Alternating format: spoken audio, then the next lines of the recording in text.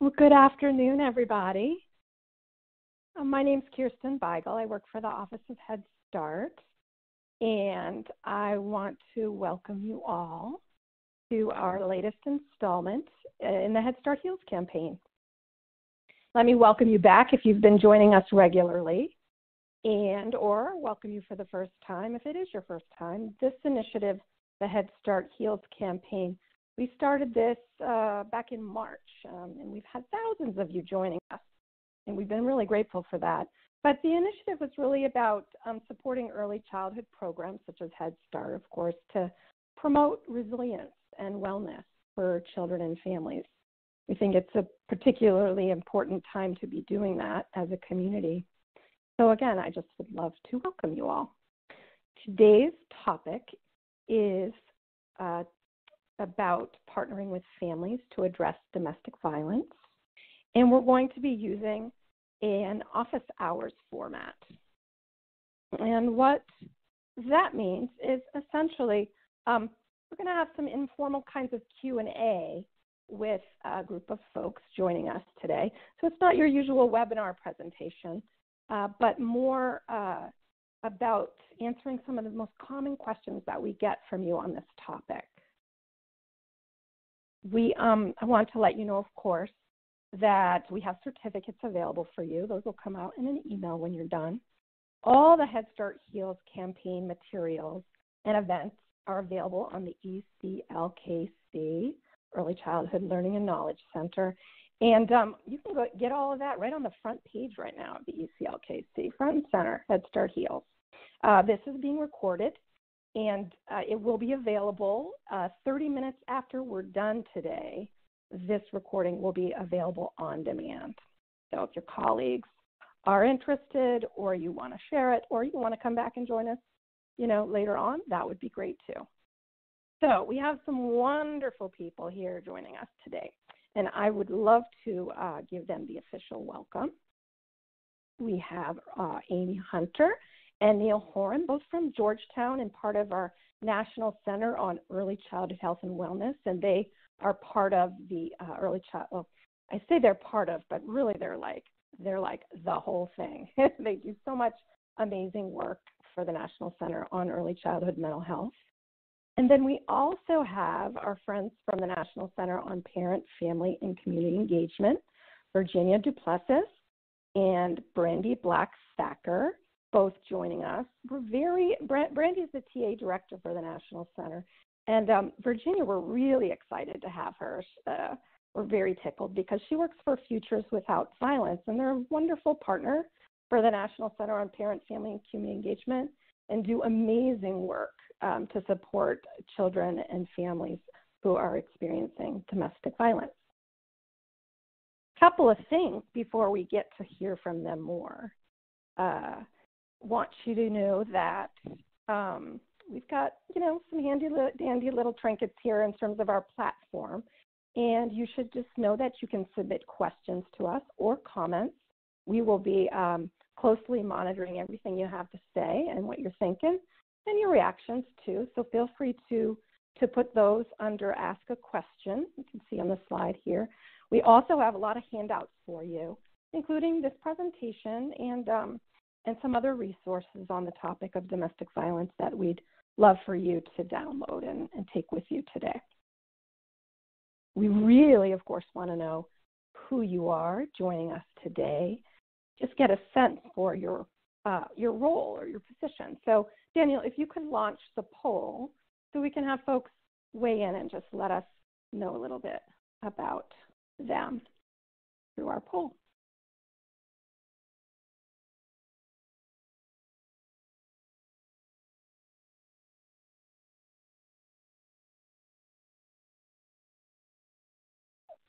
Okay. So we'll just take a minute. We've had, while folks are weighing in and letting us know who you are, I know you're so much more than just these staff positions, but we really like to know who's interested in these topics. We know, just based on your role and your the role that you play in the world of early childhood. So take another, I guess, few seconds to tell us who you are. And then, Daniel, when you're ready, why don't you go ahead and close the poll so we can all take a look, see who's joining.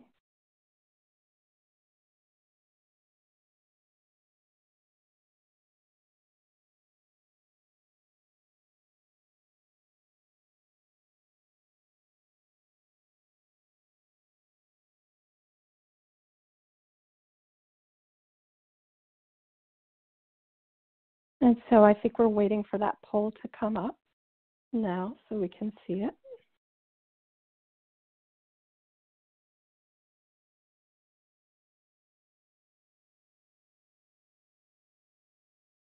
And so I think if those slide results are visible, I'm going to invite Brandy to tell us what she's seeing. Are you seeing those results? I can. Kirsten, it looks like today we have about 35% of our colleagues on the line that identify as family service staff. It looks like the numbers are moving just a little bit, but it looks like the second largest group we have are our teaching expert colleagues. I'm watching the numbers flow as they come in. We also have a good number of home visiting staff. So it looks like a really wonderfully diverse group of roles from our Head Start programs today. Oh, I see the results now. We've got directors and management staff joining us, home visiting staff, health staff. Wonderful. Well, welcome everybody.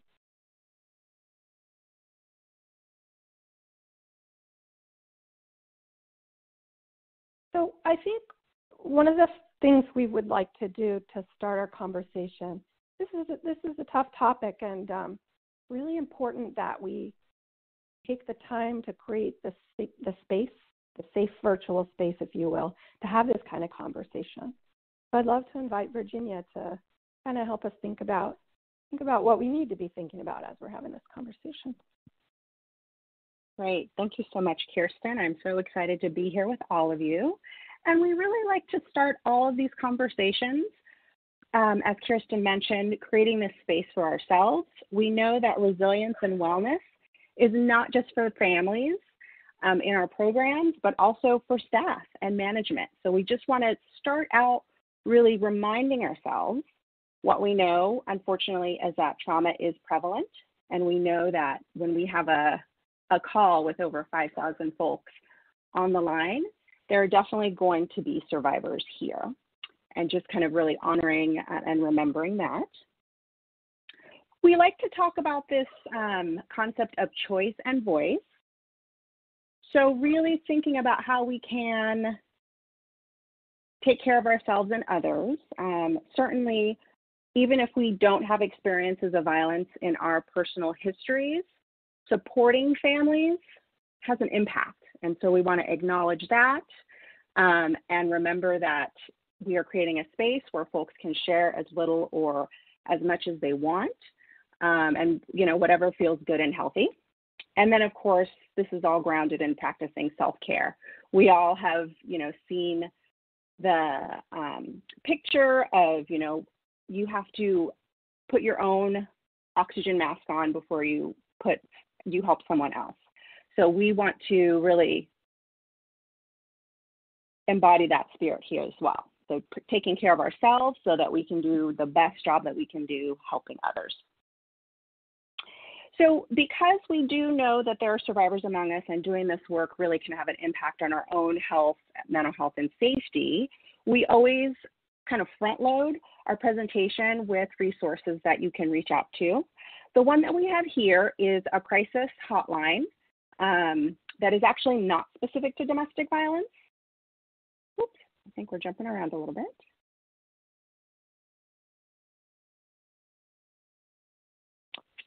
So it's just a little bit of a reminder that for folks who may be in a situation in a home where their texts, their calls are being monitored, it might actually be safe to have a domestic violence specific hotline or resource written down or visible. And so this crisis text hotline covers a range of services. It could be food insecurity, housing, suicide, and they have specific training and resources on domestic violence. So if this is a resource and a safety consideration, we want to make sure you have access to that. And then our next slide does have some very specific hotlines that we always share. The National Domestic Violence Hotline, which has incredible language capacity. So if you call there, they're able to connect you with folks that speak, I think it's over 200 languages. We have the 24-hour parent support hotline. So for folks who are under stress, need some support around their parenting. The Strong Hearts Native Helpline, which is a domestic violence hotline that is specific to Native communities. And then, of course, we always like to include information about SAMHSA's hotline and also the National Suicide Prevention Hotline. So the other thing that I would say when we think about how we can support families in programs and making referrals to these hotlines, it's always a good idea to call yourself just to see what that experience is like. So if you are making the referral to these hotlines, you're able to share with families what kinds of questions might be asked and kind of how the process goes. And we also have very Head Start specific resources, which Brandy's going to talk a little bit about.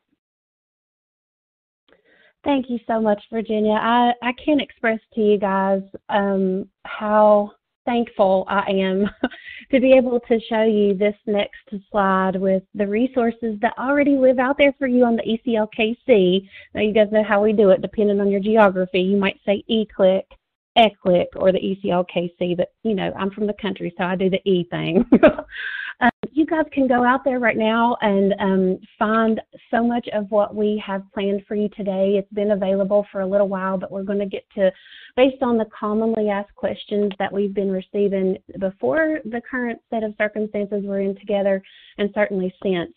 We have made some connections for you through the course of this conversation with what resources may be useful for you where. But all of this lives over on the ECLKC for you for free anytime you need them. And also, we have brought everything over for you into the resource pod that you'll see down on the bottom left-hand side of your screen. The other thing that I would point out here is that you'll see peppered throughout the slides today not only the crisis counselor text line that Virginia introduced you to, which, guys, I'm really grateful to have this kind of resource also for things that can connect to not only our conversation today around domestic violence, but all the other things that we're really partnering alongside families in to support. So we're going to have that displayed on the slide throughout. You'll see it again at the very end. We'll come back to those resources, both this text line and the ones that Virginia just shared, so that you'll have a chance to have those visually again. And then certainly we've also PDF'd the PowerPoint for you. So if you would like to download that as well and have it, they're also going to be embedded there for you and anybody that you feel like could use those.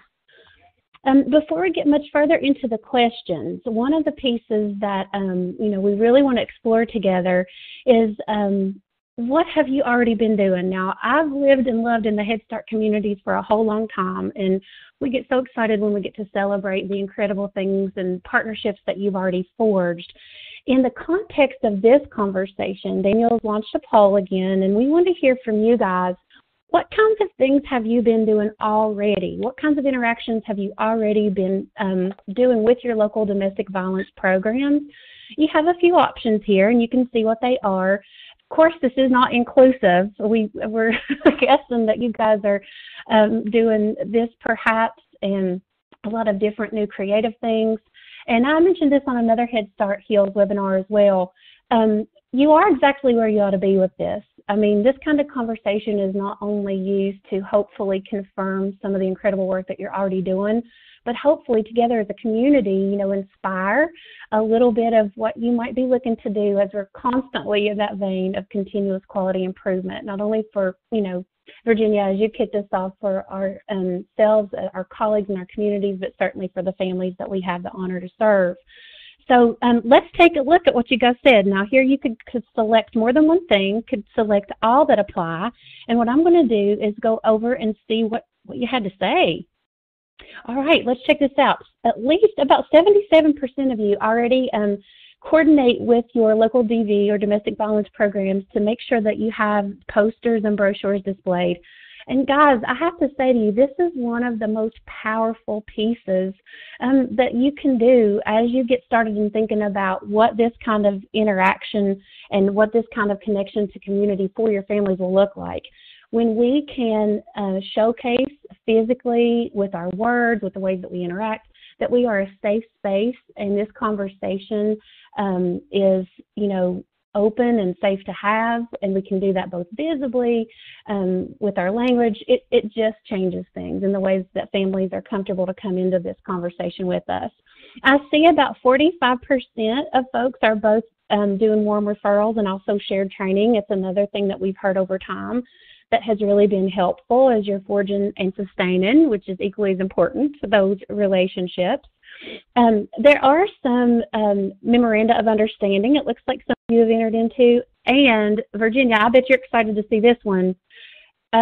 Almost 16% of folks are doing co-located services, which is really excited to see and hear. I know you and I were talking about that just the other day. So thank you guys for participating there. We're excited to see what you're doing. We hope we'll give you a couple of things to consider as we move forward in this discussion about the most commonly asked questions about what you might continue to do. And with all of that, so we can get to those said questions, I'm going to turn it back over to Kirsten. Yeah, we had a question, too, about an MOU. That stands for Memo of Understanding, and it's typically a formal agreement that you would have with another organization. So we sometimes get carried away with our acronyms around here, so thanks for asking. Speaking of MOUs, you can see it right in front of you now on this slide. I didn't even have to say it. But we do I'm going to kick us off with our first commonly asked question for folks. How can I work more intentionally with my community to prevent and respond to domestic violence? And I would like to just point out that someone in particular had wondered even so far as with police, working with police. So you can speak to this broadly, but it'd be great if you could also touch on law enforcement connection there too. Thanks. Sure.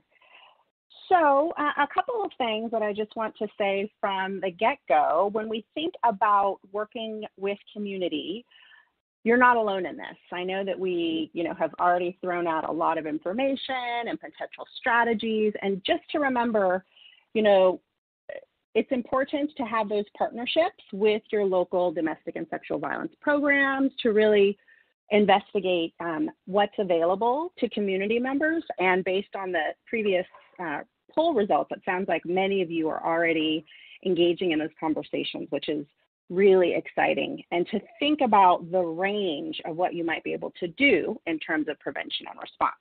So as Brandy mentioned, having displays of posters and brochures really sends a message to all families that your program is one that understands domestic violence is prevalent, that your program understands there are resources available, and that program staff want to help make that connection for you. So that's one key strategy. And then thinking about if your program wants and needs additional training and information on domestic violence. So I will also say that today's office hours is not a domestic violence 101, what are the dynamics, how do we define it? That's actually one of the roles that your local programs can play. Many of them have community outreach and prevention educators that can come into your program to train staff and also do workshops and groups for families in your programs as well. So really encouraging, again, those connections, knowing that you're not alone. We think about prevention, remembering that, well, first there's primary prevention, so stopping violence before it occurs. So opportunities to have conversations about what healthy and safe relationships look like. Unfortunately, we talk with folks who have many years and have been in many relationships, and no one has actually sat down with them and talked about what a healthy and safe relationship might look like. what does it mean to have open communication and respect with a partner? So there's definitely an opportunity there. And then in terms of preventing further harm, so perhaps you have someone in your program who has unfortunately already experienced violence, really connecting them with folks that can help. So again and again, we're going to lean into our partnerships with our local domestic violence programs, and also think about how we can prevent people who are using violence in the relationship from repeating that behavior. And we'll talk about that a little bit in the future. And then in terms of police, again, I think it's helpful to perhaps connect with your local domestic violence program, because they have a lot of information about what that experience is like. It's very community, it differs by communities. And so you can just get some information on how police typically respond, what that process might look like, and of course, making connections directly with your local police department, calling to ask questions. I'm a true believer in it's, whenever possible, a great idea to get information about, process and people before an incident comes up. So, rather than in that crisis situation, Googling, calling, trying to get the information in the moment, hopefully having some info in your back pocket. I really appreciate that, Virginia. And I just have to say, this whole notion of connection to community just within the Head Start construct means more to me today than it ever has. And I really am grateful for your reminder about, that we aren't alone, because just given our own journeys and given, how sometimes, sensitive, worrisome, maybe even scary these conversations might feel, because we come with a heart to serve. We want to do the good, hard work together, and we want to make sure we say the right things, we do the right things, we have the proper connections. I love where you took us, Virginia, in these preparation conversations, that we're having ahead of, these kinds of events, so that we can be ready to mobilize in the moments when we need to. I am really also thankful that, and you guys see it here on the screen, as Virginia alluded, we have created a sample memorandum of understanding, or as Kirsten alluded, an MOU. Some folks call them MOAs, for memorandum of agreement. But we have a sample one over on the ECLKC for you to take a peep at, and we have some language that might be useful to solidify relationships that you might be fostering with your local domestic violence organizations. For those of you that might already have an MOU, we hope that you take a peep at it to see if there are things that are confirmations for you based on what you've already written, or if there are things that are new and exciting that you might embed as you review those. So I am just grateful, Virginia, too, for we get questions a lot about, is that my role? I'm this kind of expert in Head Start, or I play this kind of role in the context of our program. Doesn't that mean I would be stepping outside of my own, lane, for instance? And what's great about this is when you get to have these conversations ahead of time, both within the construct of your program, but also as you make those connections to community, and you've explored those ahead of time, so you know for sure that you have, that depth of connection for and with your families, then it just really does benefit each one of us.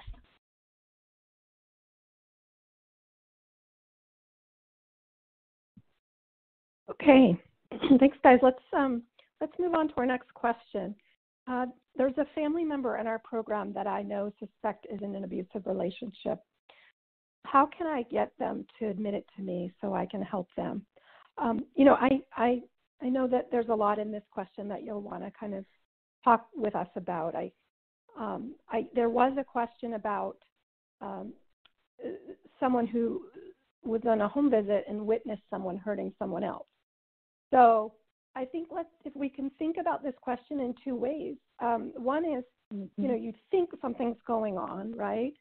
And you really, you want to help. What should you do? Or how can you get someone to kind of open up to you? The other question is what if you actually know something is happening?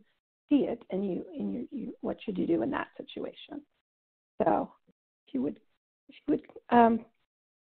go forward on those two questions, that would be swell. Thanks. Great.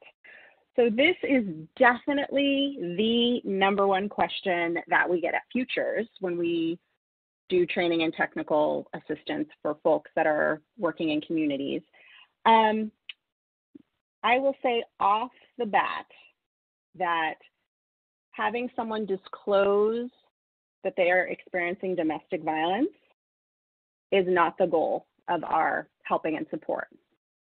The goal of our helping and support is really to make sure that everyone has access to information and resources that they are able to access through a domestic violence program or other kinds of community resources that might be more culturally resonant and helpful to them. So one of the things, again, you want to make sure that you know about your resources in the community ahead of time so you're able to share those with folks. We do have a Head Start specific card, which is displayed here and is available on eClick, Families Thrive 0 to 5. And it has some guidance on how you can use the card in talking with families. And it really covers a range of topics from prevention to support to helping a friend. So I think it's a really good tool that you'll be able to access and use in your programs.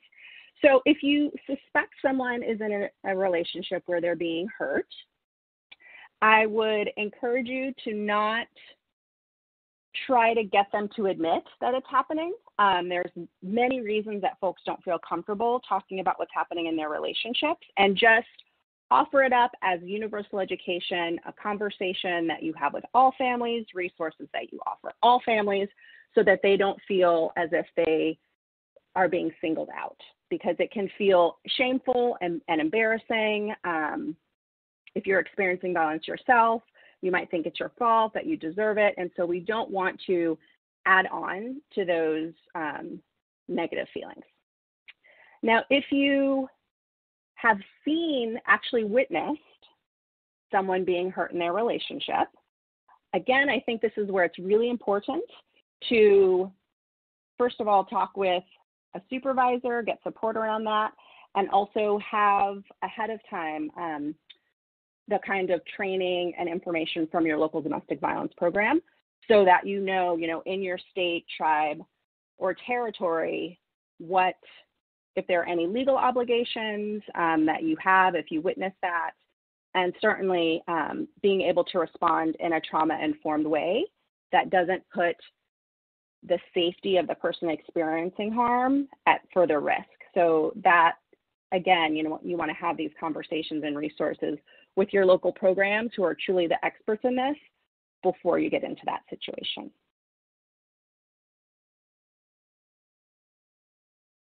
And then if somebody does tell you that they're experiencing domestic violence, yeah, what might be some next steps? Maybe some immediate next steps there, assuming you have some of those things in place that you've been talking about, Virginia. So I was trained as a domestic violence advocate many years ago. I did, 40 hours of training, and it is, there's a lot of nuances and a lot of very particular skills in supporting someone. But I can say that there are a couple of key messages that everyone can help convey. I'm sorry that this is happening to you. You're not alone. Such a big part of experiencing domestic violence is you feel like you're the only person in the world that this is happening to. It's not your fault. Oftentimes, people who are using violence and harm in a relationship will tell the person they're hurting that it's their fault. So we need to make sure that we're countering that message and that there's help available. So this is, again, where you're able to offer some resources and support. And then once you're able to do that, it's, again, based on the poll results, it sounds like many programs are able to offer those warm referrals, which is fantastic, helping to make that connection to other resources. And then in the future, doing a little bit of a follow-up. You know, how did it go when you called that hotline or went to that group or talked to the person that we connected you with, just to let them know that, you know, you care about them and you're just wanting to see how it goes. It can be very jarring for someone who discloses something that's so vulnerable and important and big, and then for you not to follow up. People might think that maybe I wasn't supposed to say something, or maybe it really is my fault. And so we just want to follow up again with those supportive messages. And you know, Virginia, I think another thing that, so is it okay, KB, to jump in? I was just going to say, Brandy, what are you thinking? I read your mind. There are so many things here to pull apart. The other piece that I wanted to bring to the forefront here is Virginia mentioned the card, and you can see it here on the screen. And we do have that in Spanish. Both are over on ECLKC for you. But behind it, if you look closely, there is also a document that coincides with the card. Because the wonderful thing about being able to give this card, there are like 2 or 3 things that are in my mind, so I want to organize those for you. One, the document that you see behind it actually gives you the context of, you know, how you could offer the card. And Virginia just did a beautiful job of showcasing for us things that we could use to say that bring folks closer to us, especially if they've shared something so vulnerable and it can make them feel worried. Oh my goodness, should I have done that? What's going to happen now? Will that change our relationship? Will that set off a whole other set of things? So in that spirit, we want to make sure that they know that we're here, that we heard them.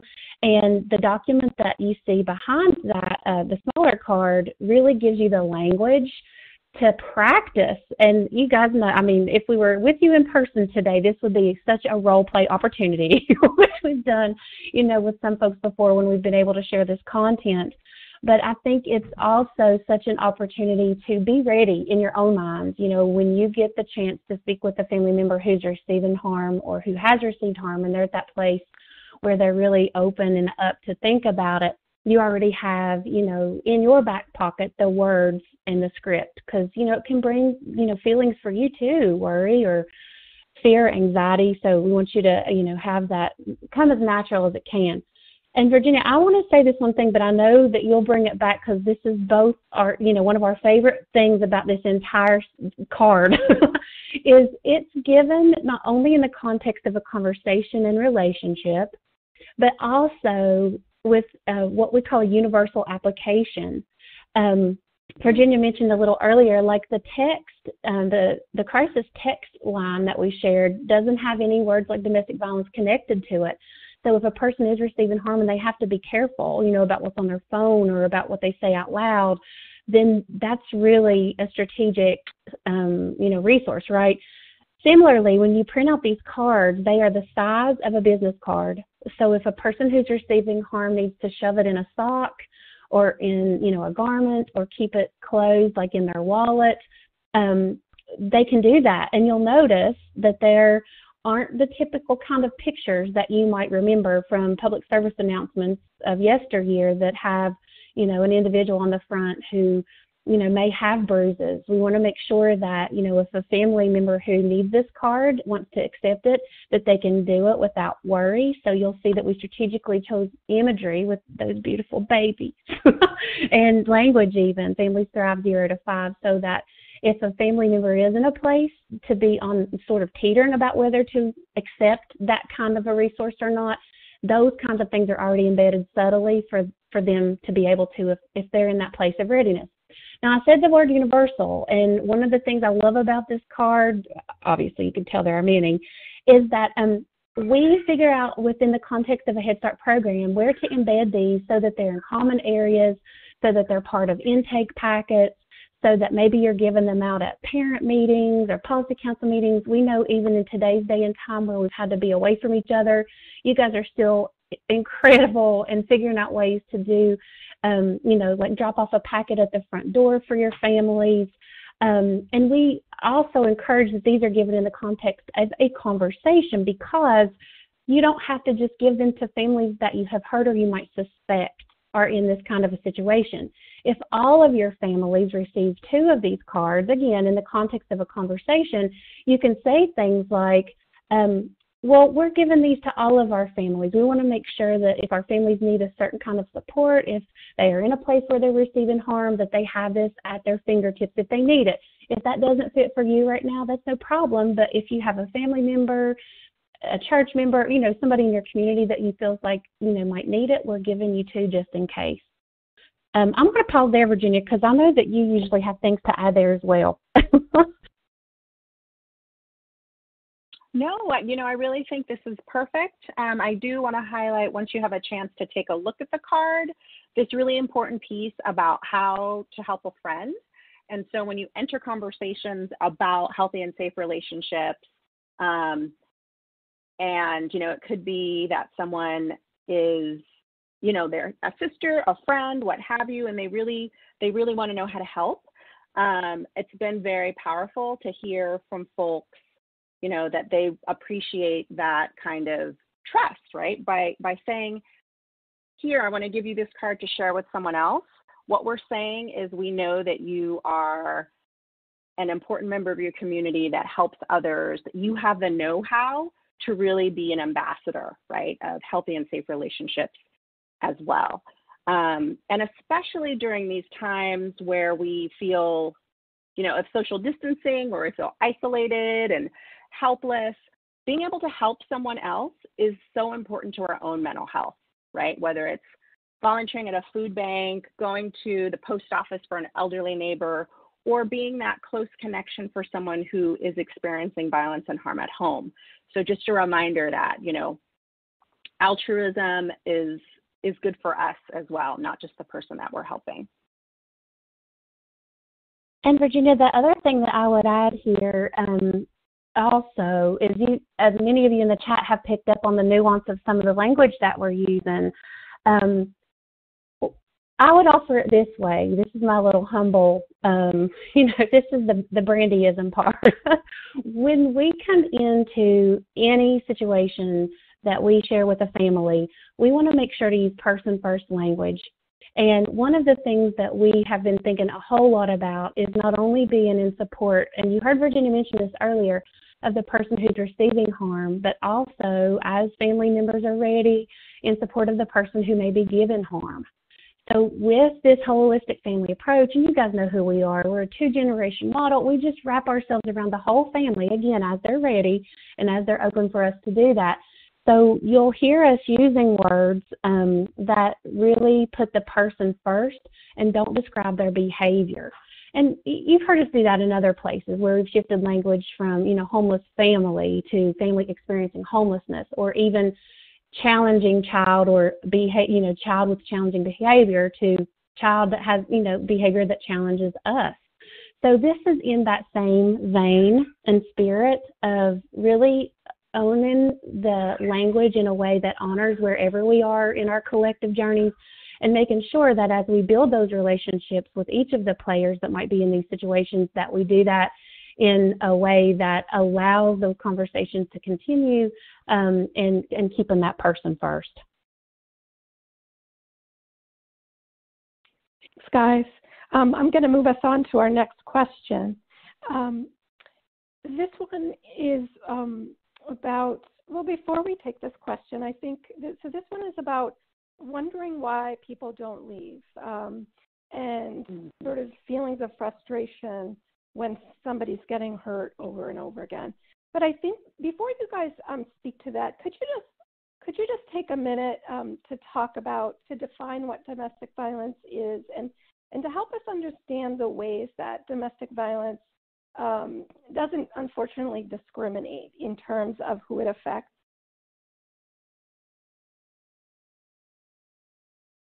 Sure. So this is Virginia. So a couple of things that I'll just mention. We're talking about a pretty broad definition of domestic violence. So we're not talking specifically about laws, what constitutes domestic violence in order to call the police. We really have a broader definition because we want to be able to prevent domestic violence before it gets to the point of dangerousness where the police is being called. So one common definition is that domestic violence is a pattern of abusive and coercive behaviors in an intimate relationship that are used by one partner over another to maintain power and control. And so that's a lot of words. A couple things to highlight. It is within the context of an intimate relationship. So that's different than child abuse, other forms of family violence that might be occurring. It's also important to remember that it is about power and control. Sometimes when we think about domestic violence, we actually we define those violent outbursts as someone being out of control, when it's actually the opposite. It's exerting those behaviors to cause fear and control someone else. And it's not just the physical, right? So it's beyond what you might typically think of physical abuse. Think about financial, how money can be used, how children can be used to manipulate the situation, certainly emotional and mental abuse, spiritual abuse. Again, I really want to encourage you to connect with your local domestic violence programs, because all of them have really rich resources and training to help you define and really understand the dynamics. But Virginia, that's that is kind of really the helpful. basics. Thank you. That is really helpful. Just to kind of ground us, I know we jumped right in with some of the questions, but I also wondered if you could just clarify for us. Sometimes people, they wonder about cultural norms and family norms, versus like what you're talking about, power and control. Yep. So what would you say to us about kind of being clear on those distinctions about what is domestic violence? And Yes. Thank you for bringing that part of the question back. So what we always say is that every culture has elements that condone violence, and every culture also has elements that resist violence. And what we want to do in our programs, in our lives, in our families is to lift up those messages, values, and traditions that are about healthy relationships. So unfortunately, domestic violence doesn't discriminate. It happens in all communities, cultures, socioeconomic statuses. It's a social problem that has been in our society for generations, eons even. So really thinking about how we can remind folks who are perhaps saying, well, in this certain culture, it just happens more. It's part of how these people act or do. For every cultural belief or tradition that might encourage violence, you're going to be able to find one that absolutely says violence is wrong. And we, again, want to be lifting up and encouraging those. Virginia, I want to add something quickly here too. Kirsten, maybe you were thinking about me again. I'm reminded of a story, and you know me, I love a story, and because it comes from our Head Start community, that I want to offer it here because, one, just knowing who we are and how we really like to go back to these kinds of concepts and think about them meaningfully. Even with our performance standards, we're taught to think about every single word in these statements. So for you guys who, you heard Virginia describe the definition of domestic violence, we actually have a resource over for you on the left-hand side of your screen under that resource pod. It's actually called What is Domestic Violence? So it has that language captured for you that she shared out loud and so much more. I believe it's like a 3-page document, but the thing that I want to bring back in the way of the story is that when we've been able to take this dialogue out, into training experiences and really think meaningfully with groups about this, we hear a lot of stories. And the one thing that I want to offer here, and I know I'm going to come back to this later, but I don't think it's ever too early to say it, and I don't think we could ever say it too much. We're not defined by our experiences. And the really wonderful thing, even in that tip sheet on what is domestic violence, is we get to address together, is healing possible? And the answer is absolutely yes, with an exclamation point. And we each have a series of strengths and protective factors. And, Virginia, it brings to my mind those things that you said about the cultures that make up who we are, as individuals, because there are layers of those.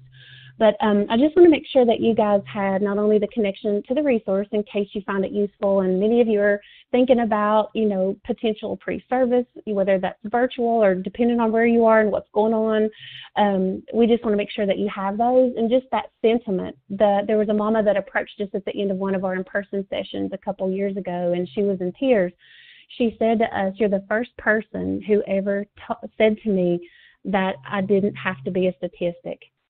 That because of what's happened to myself and my son, that it doesn't basically solidify our trajectory, meaning, there's hope and there's healing and there's possibility." And I just think that's so important, to have here and throughout this conversation. Thanks for highlighting that message of resilience and that people can heal from this and from this experience. And I just wanted to, Brandy, if you want to jump in on this question, people ask it all the time. We've actually seen it in our chat today.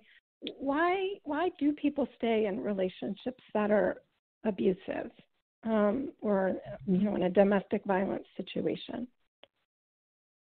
Yeah, this is certainly one of the major questions that come up in this conversation every single time we get to have it. And I'm going to start with this, and I also want to create the space for Virginia to come in here as well. But in that same storytelling vein, there's a comment from one of our participants that comes to mind that is vivid for me every time this question comes up. And what they said was, "I love my partner. I love my partner deeply. I didn't want to lose my partner. I just wanted the hurt to stop." And I think it speaks to so many things here, but one of those is what we started with, which is this holistic approach, support for the person who's received harm, support as folks are ready for the person who's giving harm, and how that together we can figure out what that looks like. If that situation, there's a lot of considerations here, of course, around safety. But one of the other things that I want to mention here is, too, this is a place where we as helper folks, folks who have this heart to serve and really want to do that in a meaningful way, that sometimes even our own journeys come up here. And it's really hard, not to be in a place of, well, gosh, I think I know what to do, and offering that in a way, from our own perspective. So I really appreciate this space to kind of take a step back and say, well, let's pull apart what's really happening for the family, what might be the next best step, and almost suspend my own reactions as much as possible so that we truly can meet them where they are. If that sentiment really is, I don't want to lose my partner, I just want the pain to stop.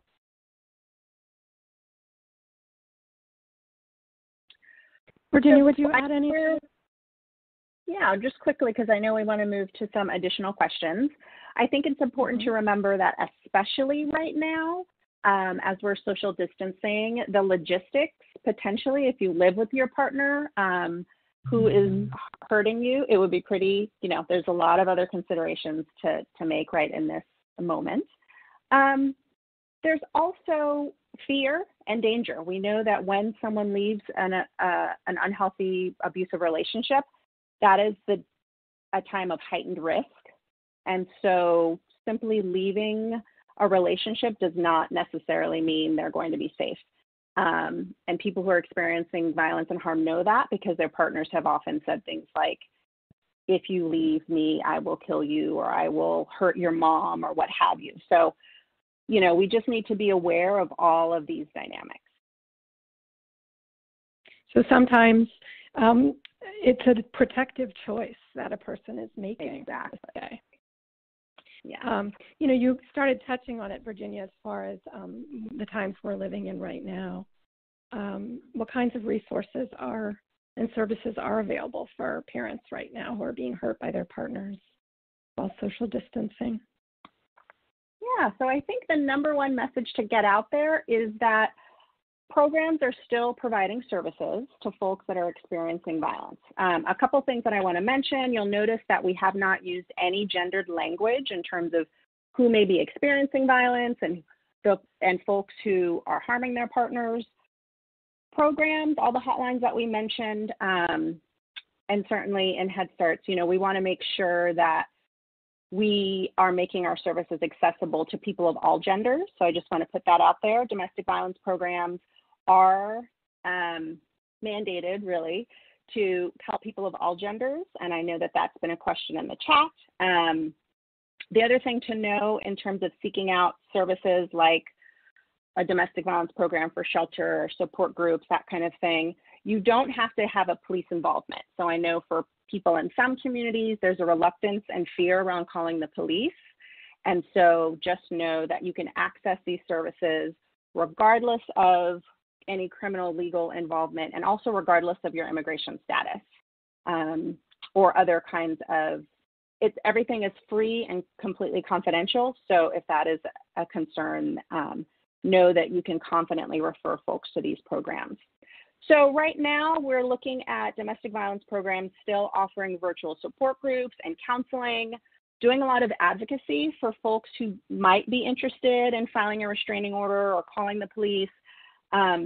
Advocates at this point have gotten more information about, whether or not courts are open and how police response might be different during this time. So again, it's important to connect with those programs. And because we know that there are some COVID-specific benefits available for folks who are experiencing violence, advocates can help walk people through that process.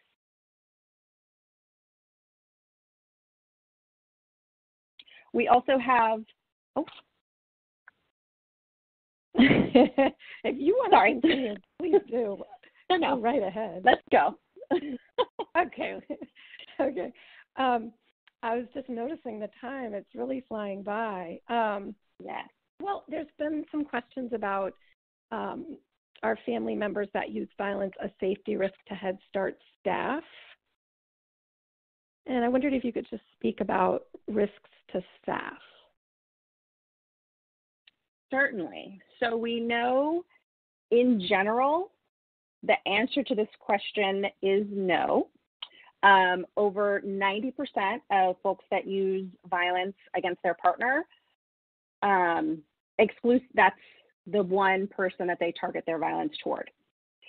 I will say if someone is explosively angry and violent, you would probably already know that because it would come out in different ways. This is someone who kicks chairs and yells and, we all know folks that are like that. And so the disclosure of domestic violence would not necessarily be a surprise.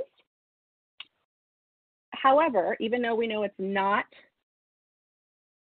very common for someone that uses violence against their partner to lash out against others, like staff at a Head Start program, we need to make sure that we all have safety protocols so that if there was a situation where there was, an incident at a center or some kind of other, dangerous situation, that you have protocols in place so that you're not having to kind of scramble around in the moment.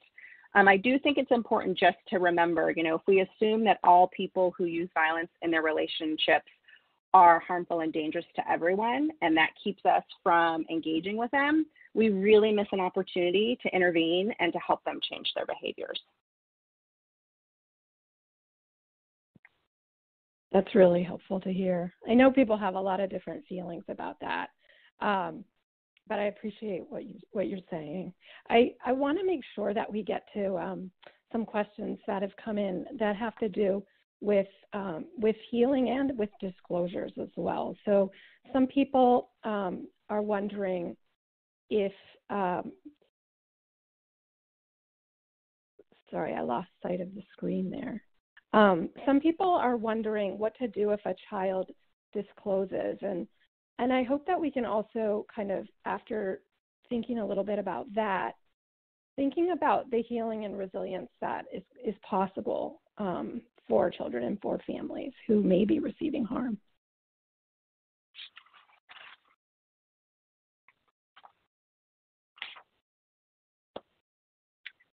So I know that we saved this question for last, and we really went back and forth because in our heart of hearts, we think that this is probably the most important question and answer of today, really thinking about healing and resilience, right? That's what Head Start Heals is all about, this campaign.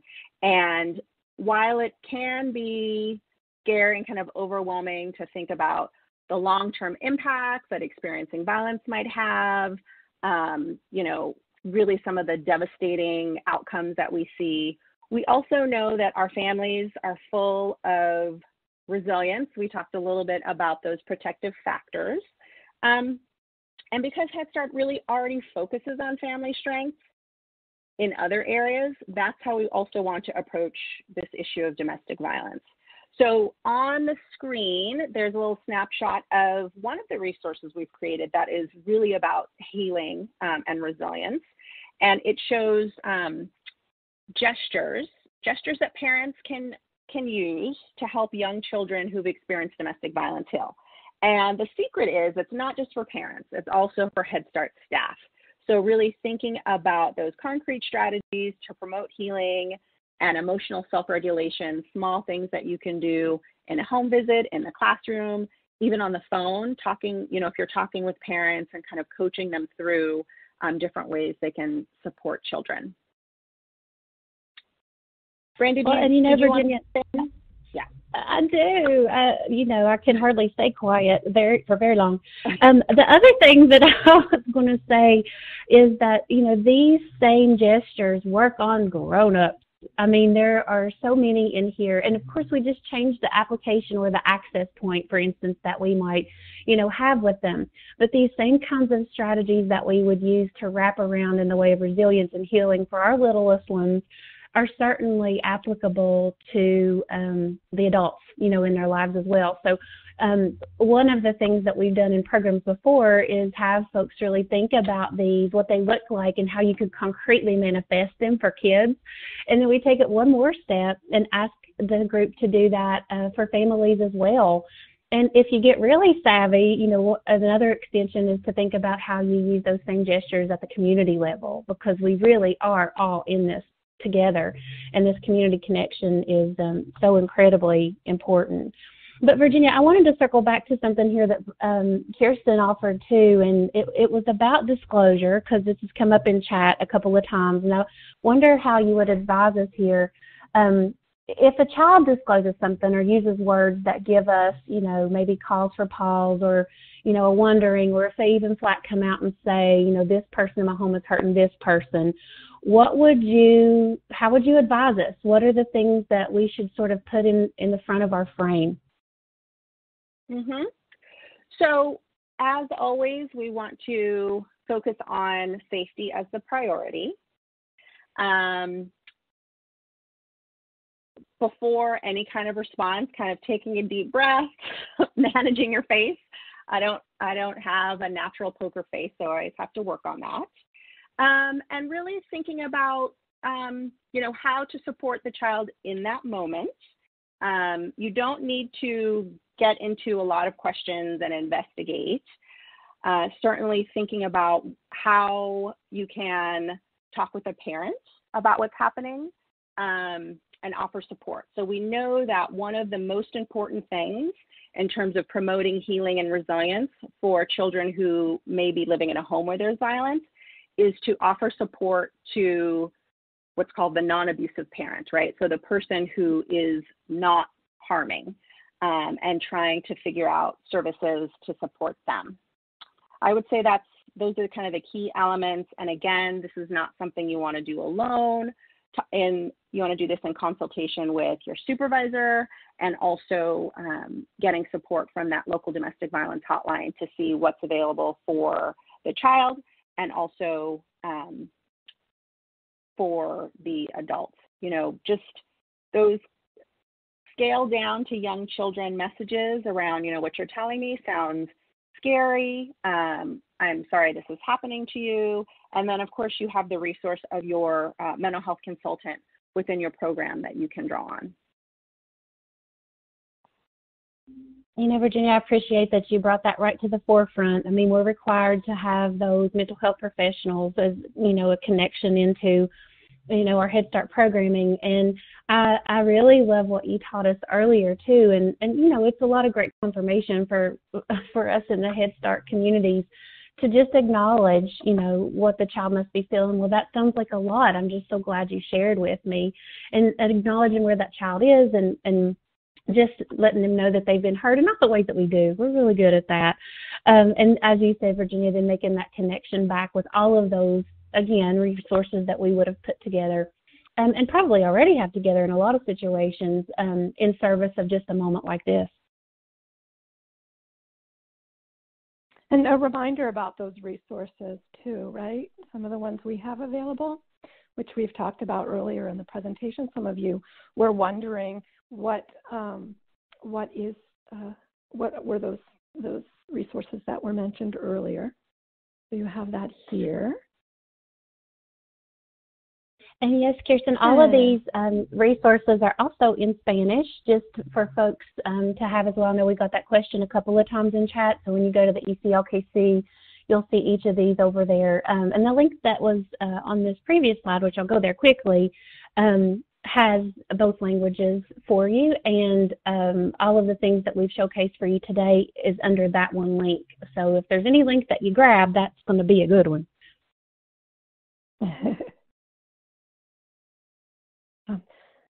Well, I really want to thank you both so much, Neil and Amy, for being with us today and answering some of our harder questions on a really challenging topic.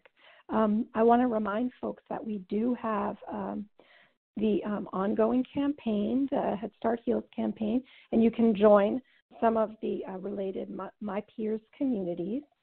There's some information about how to do that. We have some open communities on mental health, opioid misuse, substance use disorders, staff wellness, and we have the PFCE deepening practice community. Lots of folks are joining My Peers right now because of our virtual working status.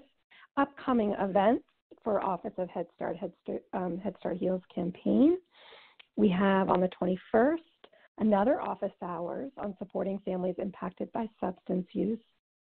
The following week, we have one on family engagement and child welfare, so partnering with families who have some child welfare involvement. And then we have another webinar done by the National Center on Parent, Family, and Community Engagement in early June called Preparing for Challenging Conversations with Families. I want to remind you of where you can send information about the Head Start Heals campaign.